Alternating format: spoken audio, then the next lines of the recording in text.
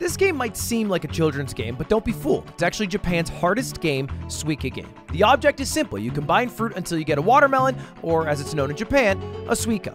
However, the game got a whole lot harder because they added a new dimension. Literally, it's now in 3D. If you look at the leaderboard, it's basically all Japanese people. So I had one goal, just put America on the board. And that's when I did this. Let's see it. How do we stack up?